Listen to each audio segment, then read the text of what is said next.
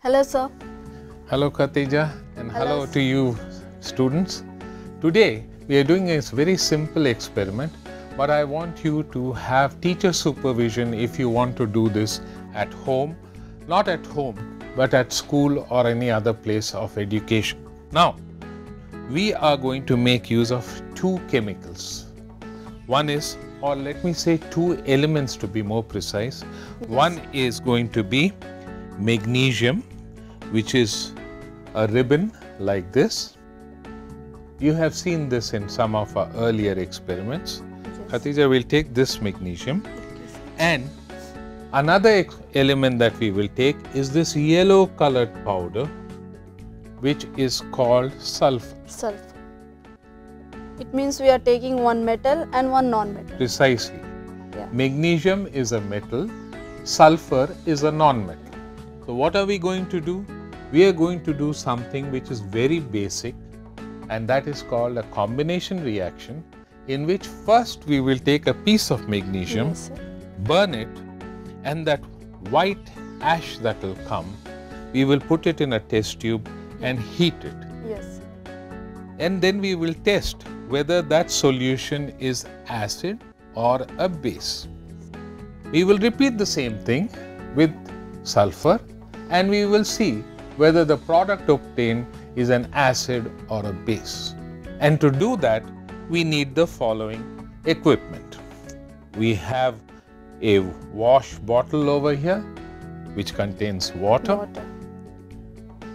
This small beaker over here, containing this red colored liquid, is a universal indicator. It's a very facile and very useful indicator. This is a dropper, which we will use for using a few drops of the indicator. A test tube rack, a test tube.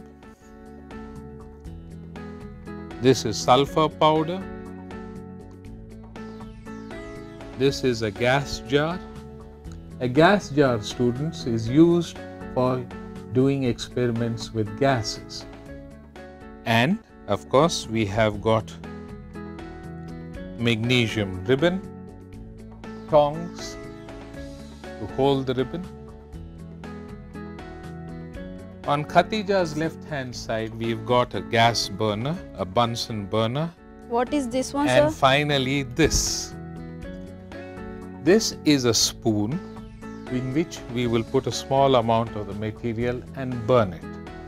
And then we use this and introduce it into the gas jar. This spoon is called a deflagrating spoon. So shall we do the experiment, Yes, sir. Khatija? In fact, I would like you to do this. Of course, sir. So let us put on our safety goggles first. Students, as sir told, we have to wear the safety goggles. To conduct this experiment, I am taking a piece of magnesium ribbon. I am holding the magnesium ribbon with the help of a tong. Now I must put on my Bunsen burner. Yeah, set correct flame, a non-luminous flame. So I am going to ignite the magnesium ribbon. So the moment it ignites,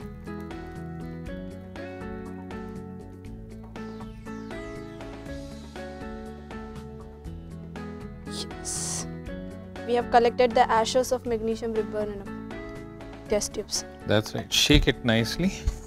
And let me just put a little bit more water. Yes. And you can heat it for a short while.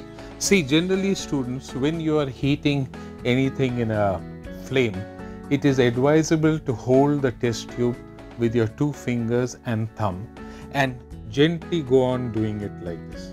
Do not put the test tube We here just need for to warm it. Just go on warming it. If not, sometimes what happens is if you suddenly put the test tube without shaking, the water can boil out. Yes. So that is a safety precaution, as well as that we will lose our experimental material. Yes. So you can see that we have heated this up. We are dissolving magnesium oxide But remember one thing, magnesium oxide is not highly soluble in water. Yes, sir. So it takes some time. For all the precipitates that we have got to dissolve, it will take a very long time. But we need just a small quantity to dissolve. Yes. And now we will test this solution with a universal indicator. Yes. An indicator, as you know, will give us a color change. If it is blue, It's we a will call it a base. If it is red, we will call it acid. So Khatija, you just hold on to this and I'll help you in adding a few drops of the indicator. All right? Yes.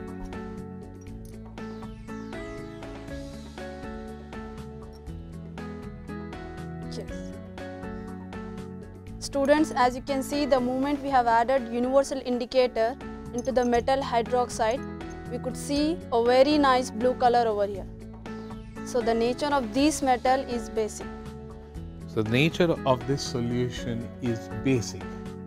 So a conclusion that can be drawn from this is that when you take metals, heat them in the air, you get what are known as metallic oxides. Metallic oxides are also called basic oxides because when they dissolve in water, they give you a base. Yes. Now, does the same thing happen with Non-metals. non-metals? Let us try that. Yes.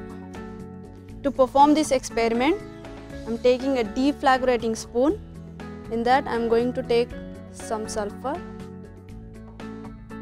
So we will be ready with our gas jar to collect the sulfur gases.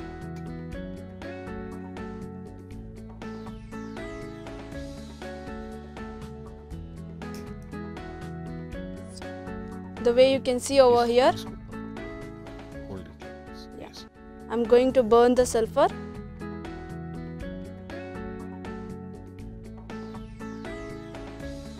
The moment you start igniting sulfur, it burns with a bluish flame. No, don't blow it out. Let it be. Just put it here and let us close it for a minute.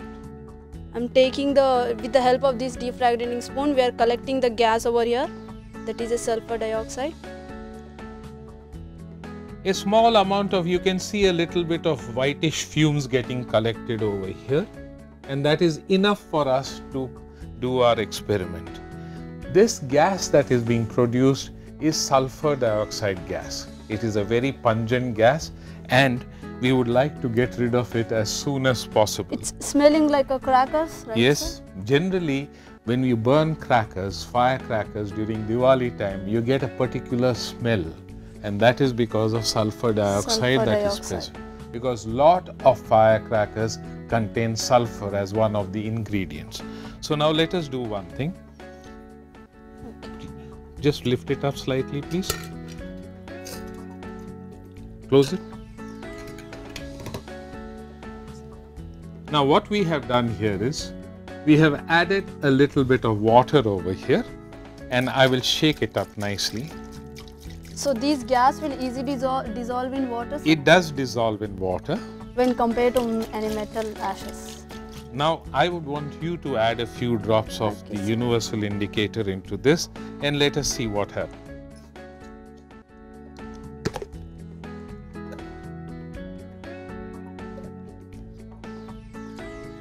Wow. What do you see? It is acid. You see that there is a color red Yes, produced. sir.